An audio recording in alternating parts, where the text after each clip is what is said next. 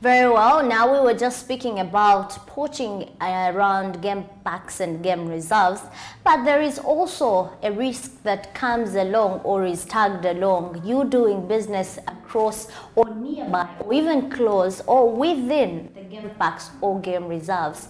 What are those risks that could come along after you try to find your luck or greener pastures, getting income from around there? We're heading to how proprietors of lodges gutted by the fire blamed onto the Uganda Wildlife Authority. Now in August 2021, fires from the game parks destroyed property belonging to Park View Hotel, and a fortnight ago owners of Mazike Valley Lodge also got gutted by fire and thus recording losses. The Parliamentary Committee on Trade, Tourism and Industries met proprietors of hotels and lodges who lost their properties on fire to the Queen Elizabeth National Park. And according to them, Queen Elizabeth National Park's Uganda Wildlife Authority was responsible for these hotel-made losses. Let us have a listen and a look at this story. We do return to speak about what losses you're bound to make or what risks you're bound to make when you decide to do business within, close or amidst the game parks or game reserves. Honorable Kateshumbwa Dixon, the proprietor of Park View Hotel, one of the victims, claims all evidence shows that fire came from the park and he lost properties as a result of fire. He suggested that the ministry should cooperate with the private sector to help each other because they need each other as government. They need tourism for revenue and as the lodge owners need the guests. The fire started from the national park by UWA as part of management of burning and spread to the lodge. That's question number one, that the committee should interest itself in. And I'll talk about it. If that question is yes, UWA is culpable and takes responsibility 100%. The second scenario is,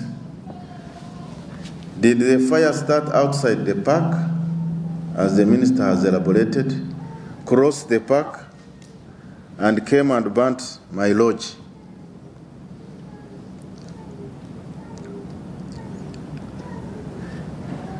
If that is the case, who takes responsibility and who is culpable? And I really take exception to the minister drawing parallels with the hotel being burnt in Kampala and an owner claiming KCCA. It's really very unfortunate.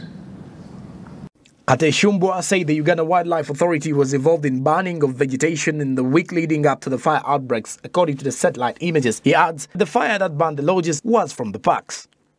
I need you to interest yourself in the satellite images of UWA for the whole week, for you to appreciate that what they are telling you are totally lies. The whole week, UWA was burning the park. As a matter of fact, 2 days before fire had come, that lodge was supposed to be burnt a few days before. But UWA quickly came and put it off. We have the evidence.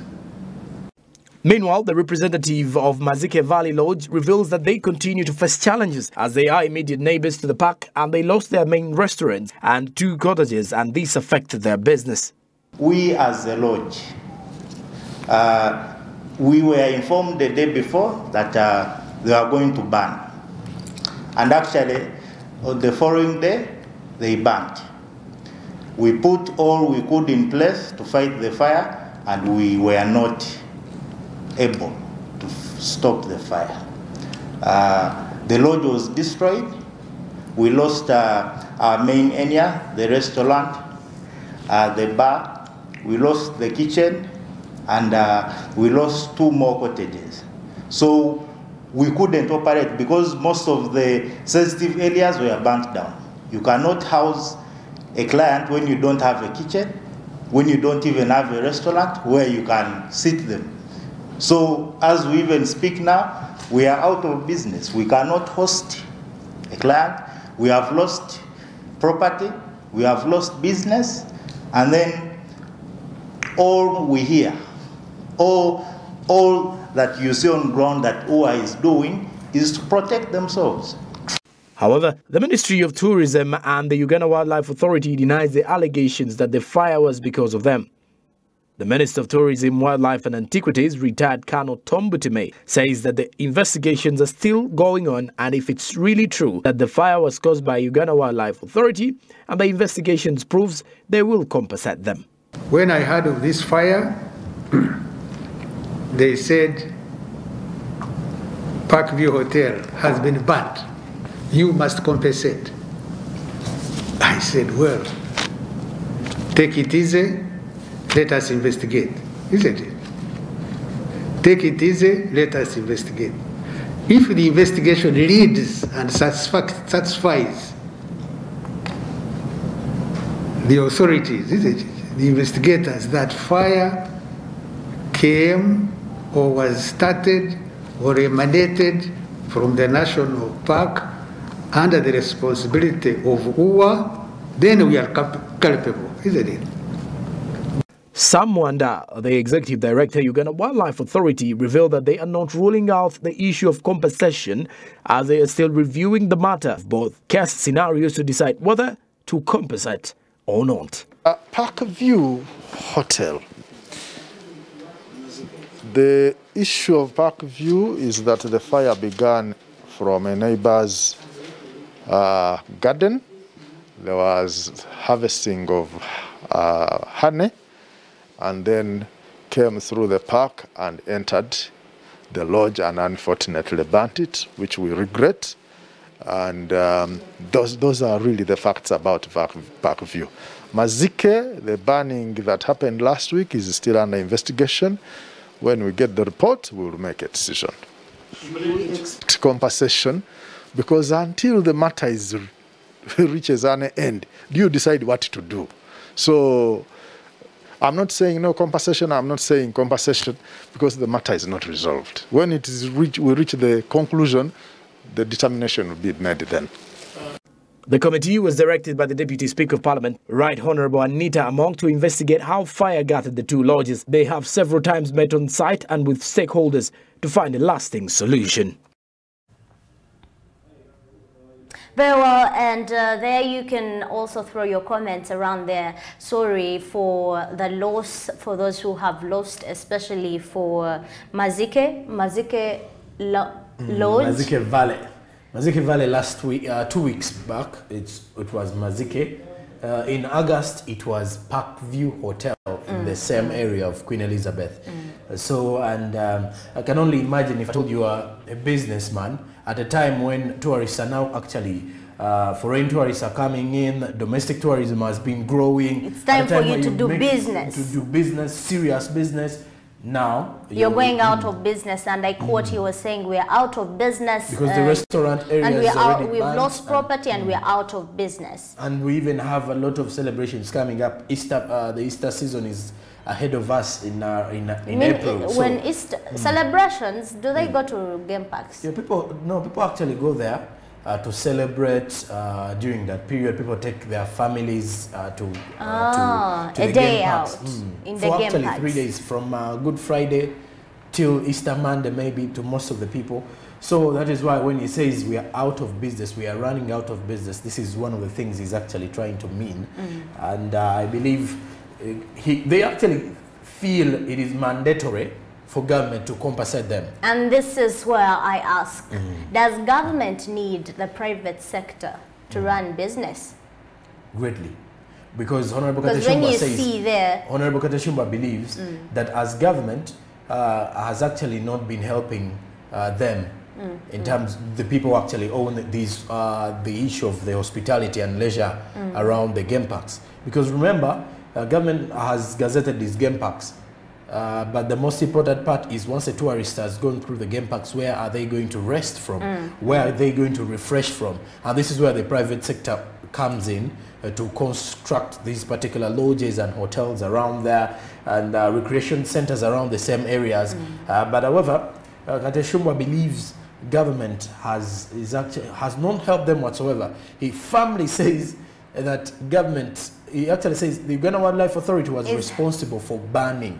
Okay. So it is Uganda Wildlife Authority that banned, according to satellite images that they have as Parkview Hotel. But even according to Mazike, the representative there at Mazike Hotel Lodge, Hotel Lodge. He's actually representing the owner who's not in the country. Okay. According to him, he says they were informed before that there is going to be a fire, but I think the time was not enough. For example, if they had informed them maybe 2 days prior, but they were informed a day before, that is maybe even less than 24 hours. Because if we are to count 24 hours, that means someone is going to come either very early in the morning, which is very impossible at some point. So that means they were given less hours to really prepare. So they tried what they could to cover up. But here is what then to talk about or consider as a business person if you want to venture into tourism.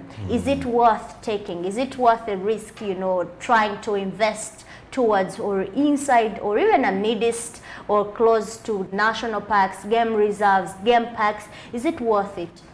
If you can see a hotel like a lodge like Mazike losing almost everything, you have invested all your energy at some point. That means what if it's not going to be compensated? That means you have to begin from a grassroots, because you have to consider two sides as a business person. Well, apparently there is either going to be a compensation or there is going to be none. Now, there is also a funny twist in this, quite an interesting scenario in that, according to authorities from Uganda Wildlife Authority, they do believe that if you are set to actually start up this kind of business around the game park, you need to prepare for risks attached. And one of which could come and knock you. Could come and knock you. So how prepared are you in such scenarios? They're not ruling out the idea of compensating, but they're trying to help these people understand that when you look at these fires, when they actually did some, let's say their homework on most of these lodges, they realize they are not ready for any, they're not ably ready. If at all fire gets the whole situation. Now imagine whereby fire is not caused by the game park and maybe caused by the It's a wildfire. It's just not even the wildfire. It may come from within the lodges or the hotels. How prepared are they themselves? Because remember also, they will also be putting I could put a fire extinguisher.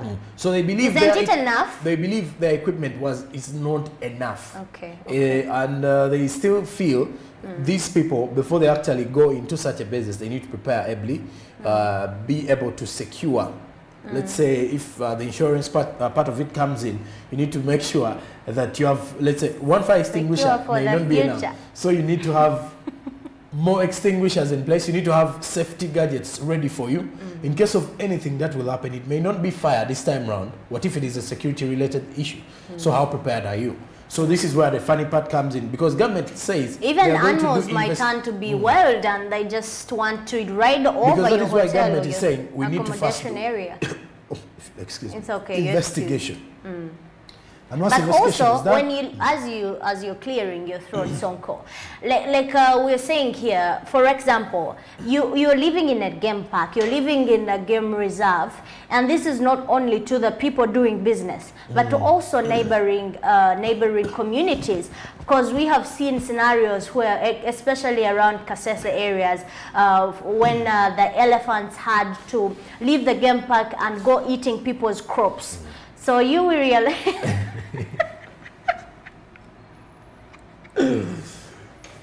Elephants. I think Thailand has, every time I see a Thailand movie, I see them fighting with elephants, fighting for elephants. So when you mention of the let me drive my point home, Sonko. So away from living around there, you will realize that you will need a protection, keep alert equipment. If not keep alert equipment, you will need you yourselves to keep alert. You're living near, for example, even away from water bodies. For example, we're going to head into a rainy season. You know, when it rains, when there's a downpour, that means places are bound to landslide, places are bound to erosion or even flooding. But how are you going to always be ready for such risks? So this is where I also at some point blame it to you at some point, because if you know the consequences that are going to come prior you living in that particular area or you setting up a business in that particular area, you have to always be ready. If they were informed at least a day before, that means even when there was no time really, but if they had were equipped before, if they had maybe covers, because at least I've seen movies, there is something they cover. It's not like a blanket, but if you see wildfires, there is something they cover at least to control fire, bouncing back to where it's coming from. So you see fire bouncing back. So in case such equipment is already there, you will still be in business. But I'm not saying, I'm not trying to be bitter here. I'm still saying sorry to the business people who have lost it. But it's not too late for you to move ahead. Do not wait for government compensation. What if it takes long to come? Exactly. And Does take long, by the way. Very, and we head into another story here of the status of the old taxi park, which also comes along with a lot of hopes, great hopes for the transportation community, and also fears, because some people do not know what next after maybe conflictings that are raising around there. But the Lord Mayor warns on the city tycoons over the partitioning of the park around there. The Kampala City Council Authority held a council meeting to solve the issue of the status of around the old park, hence setting up a chase on tycoon from taking it, which is almost, according to them, tycoons are already partitioning and scrambling for it. Scramble and petition of Africa. Now this is scramble and petition of the taxi park land by those who claim ownership of it. Government, where are you? Please. Let us have the story on how the fight and also resolving of this issue is faring, and also what to expect. But you can also share your opinion on what you think, who should take the lead on this race. The Lord Mayor of Kampala, Salongo Arias Lukwago, held a discussion meeting to solve the issues of Old Tax Park, where tycoons want to own it. And while addressing journalists, he revealed that KCCA got lease of 99 years of operating in that place as the Old Tax Park. Lukwago also said that the tycoons want to own the Old Tax Park, hence constructing shops, in which he said it is a wrong move. There is a lease on public land. There is that covenant. You need to first develop that particular plot within 5 years. Failure to do so, that means lapses. If you don't develop within 5 years, you are not entitled to extension for a full lease, or a grant of a full lease of 49 years. How many years are we talking about since 2005 to date? You can count for yourself. Reason whereof these so-called tycoons could not take possession of these plots for the last 16 years. Furthermore, Arias Lukwago said that the office of the Lord Mayor will write to the Minister for Local Government, reminding him of the confines of his docket, which is the local government, and also to bring to his attention the provision of S6A and S50 of the KCCA Act, which vests the power of levying and collecting tax to the council. The Lord Mayor further revealed that the tax levied on the taxi operators is illegal and blasted the Minister for Local Government, Raphael Majezi, for implementing the tax levies without authority of KCCA. That tax is illegal, just like the former tax we had, which had been put in place by Jennifer Semakula Musisi, the former ED, without going through the processes provided for under the law, including approval by council. At least 13 individuals and companies own plots on the periphery of the Old Tax Park, according to the 2021 Kampala Capital City Authority report on the status of the facility. Story compiled by Samuel Chirimunda for SMB.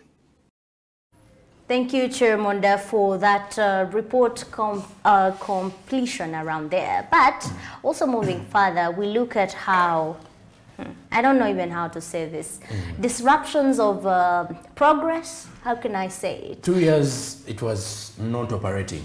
For the last 2 years, the same oil and there gas was park. silence towards, you know, land ownership. This petitioning and also land grabbing or land conflicting around this old park started when government or KCCA started saying what? We're going to try to reconstruct or try to renovate the park. That's when now we started. By the way. It was, and we have seen a success. You see already the taxis have occupied the place. But is it that we do not want development? What is it? I believe internal fights, like you're seeing, these people are petitioning and scrambling for what does not belong to them.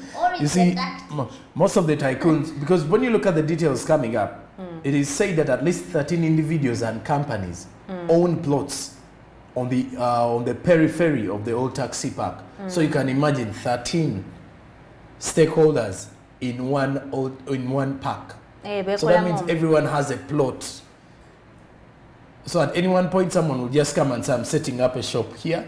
I'm setting up my business here. And so you will still wonder, does this still belong to the city council authority, or it was already completely sold off? Because one of the reasons as to why most of the taxi operators were actually crying out to government why it took so long to reopen, even after accomplishment, is there was fear for such scenarios, the internal conflicts that were already there, ongoing as people were actually trying to own the old taxi park. And the owners claim that they don't come out boldly, you know, to support their initiative at some point. That's the challenge. At least I've tried once in a while chasing a story here and there with the proprietors of this that say, you know, this belongs to them. They do not want to disclose. But when you do not want to disclose an information that really is out there and impacting a lot of lives, to me at some point there is a question. But there are also allegations that are forefronted always that, you know, the government sold a part of it. And when you sell, you have to get out of business. But what is happening here, they are claiming that government made them business. That is the claim that is happening with the old taxi park around here. But again, when you look at or when you talk to KCCA, they will tell you, you know what, we're still resolving that. That is not the issue. The issue is just that maybe the tycoons or people do not want development. So there is a lot of conflicting, which now I don't want to go there because you do not know who is really right or wrong here when everyone is giving contradicting part of their story, contradicting stories. Some point, as even a media, you fail to, you know, to get a comparison and a factual matter to take on with.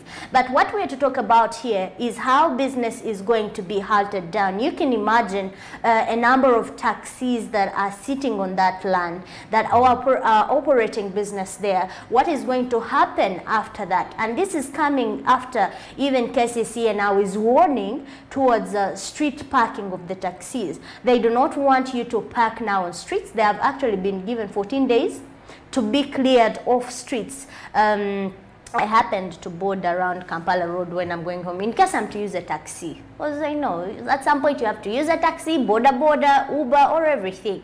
But when I'm to use a taxi at some point, there is you find anywhere a taxi would stop. Ogenda, yingira madam, bayimbao, they have songs to sing, fire kalero, what, da da da da da. I don't know how they sing to yours.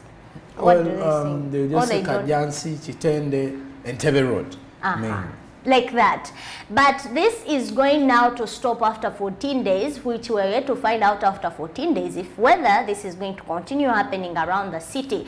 But I do not now see it coming into an implementation process or program if we are still having a conflict over the park and taxi drivers are still not in very much security of saying, okay, I'm going to belong to a certain park, which is now also in Rango. So business is still on a sided negative, positive. So it's not thriving on very fairly at this moment. So as we conclude, as we head into a break, conclude on that one.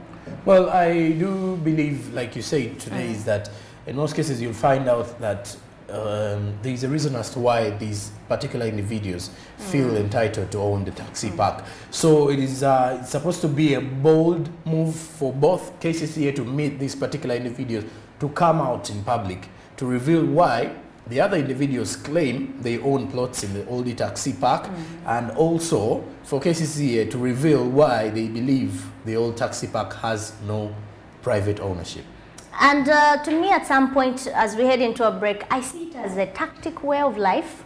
I mean, you have to wait until someone establishes a bungalow and you claim out that that is my land. For all those years when the park was disorganized, when there was no a good drainage system, no one was coming out to say, this is mine, this is mine. But after something good has vanished, been, you know, visible around there, so you see claiming of it. That means there is also a zeal on that. Maybe that comes with a heavy compensation if government is going to compensate anyway.